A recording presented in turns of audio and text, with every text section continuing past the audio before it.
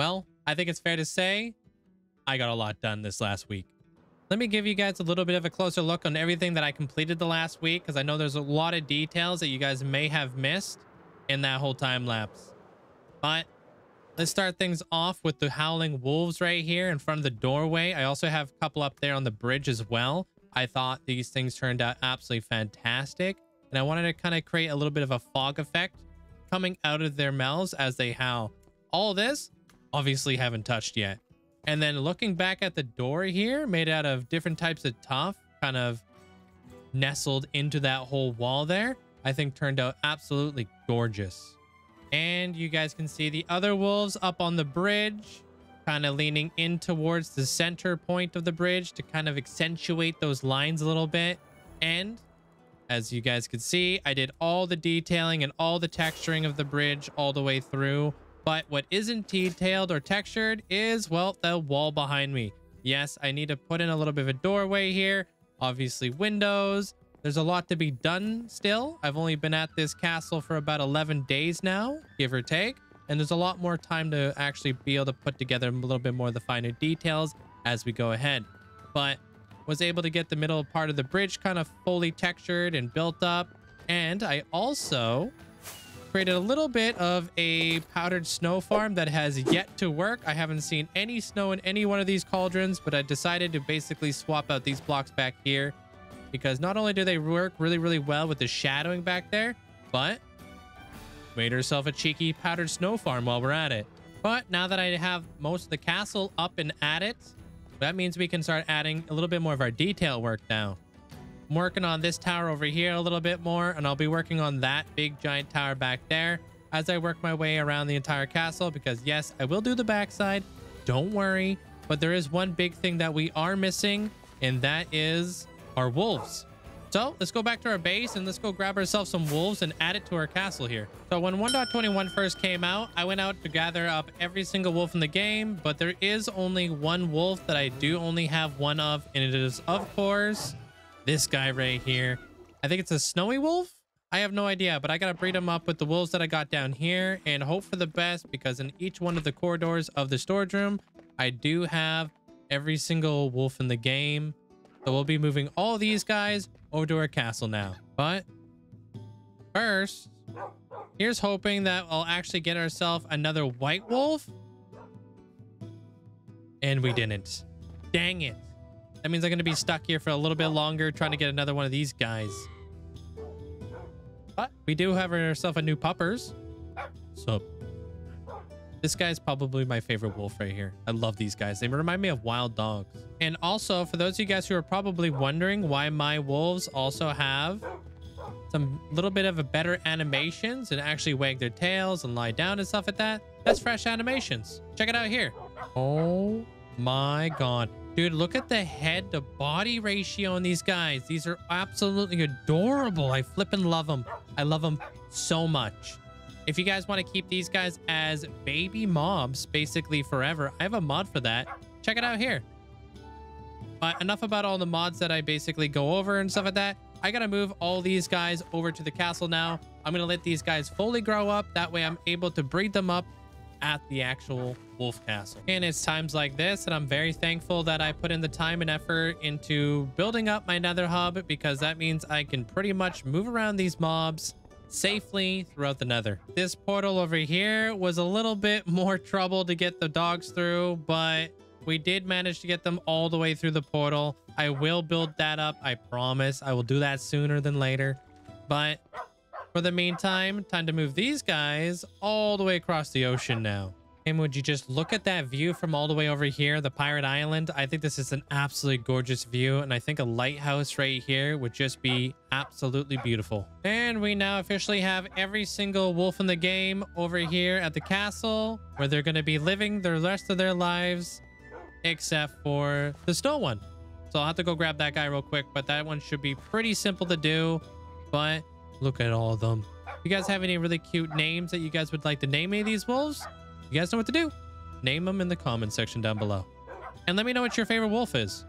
Also, I have to mention that the amount of scoot that armadillos give off is absolutely insane. I think that this would most certainly be enough armor that we pretty much need, but I don't even have that many armadillos in here, and they're popping off. And that should be the very last dog right there. Now, time to get back over to the castle so I can start getting these last 2 towers done, and then we can get to the really fun part, which will be detailing the docks, when I got some really cool ideas to show you guys for that. But let me finish these towers first.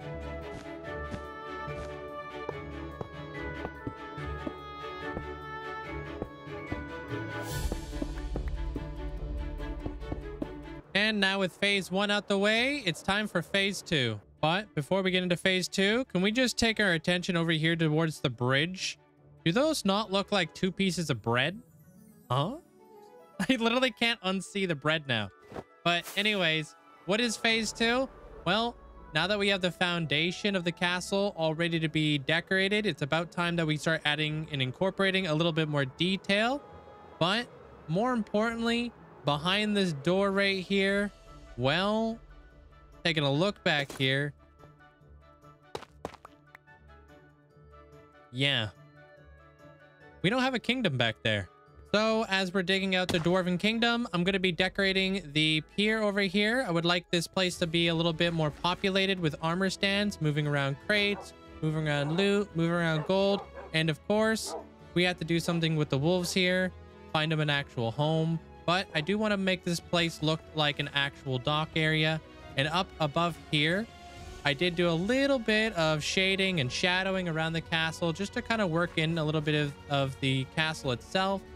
I've got some areas that I would like to build some trees and bring in a little bit more detail while we dig out our whole Dwarven Kingdom. So, for those of you guys wondering how I get all the resources for these projects, well, you're about to find out. And for those of you guys who are wondering, almost at 3 million stone mined, but more importantly, I think we're going to be hitting 1 million stone place here very soon, which is absolutely crazy because I have never placed 1 million of any item in the game, which would be an absolute crazy thing to add to our board of achievements. But it's about time to grab some resources to get all the detailing ready to go. And from the looks of it, we don't really have any spruce wood at all, so I know just the forest to take down.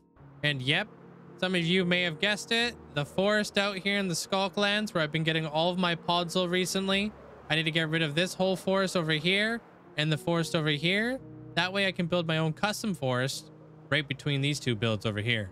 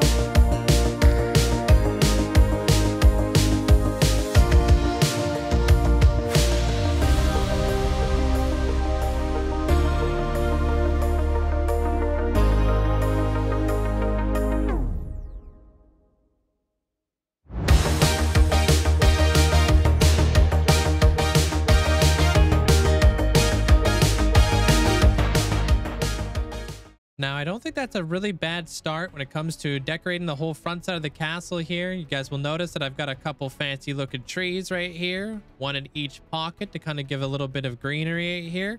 And you may also notice I have some braziers, and it looks like I forgot to wax that one. Whoops. But let me give you guys a little bit of a closer look here. I put a bunch of different types of pirates right here just to kind of liven the area up a little bit.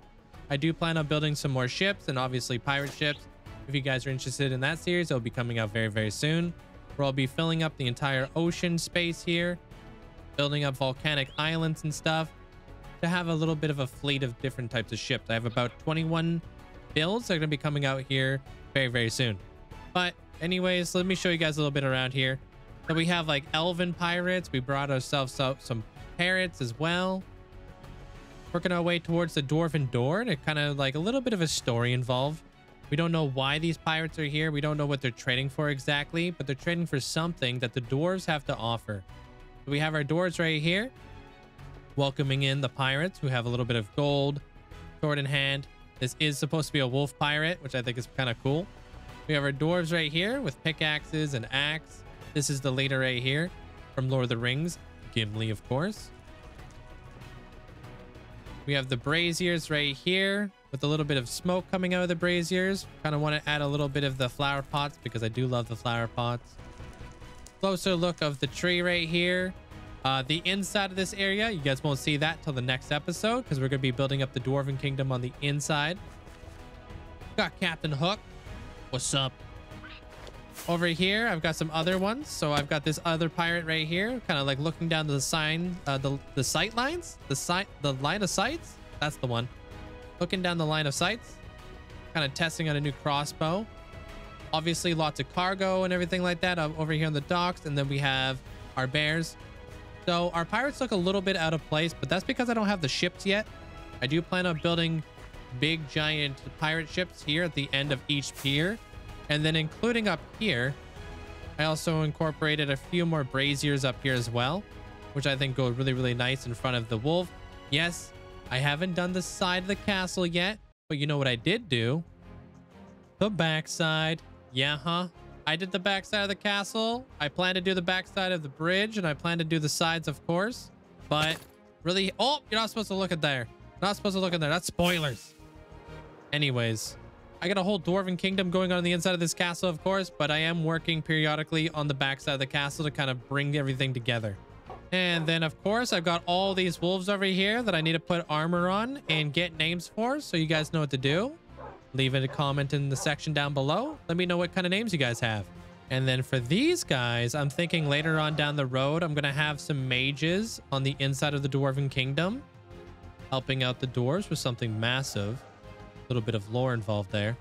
So I'm going to need some names for these 4 horses here that I did get during a thunderstorm as well. But this has been an absolutely massive building project so far. I can't wait to see exactly what happens next, especially on the inside of the Dwarven Kingdom. I really hope you guys enjoyed today's episode. If you haven't done so, please leave a like. It really helps the channel out. And if you want to see some more, consider subscribing. But until next time, I'll see you guys in the next episode.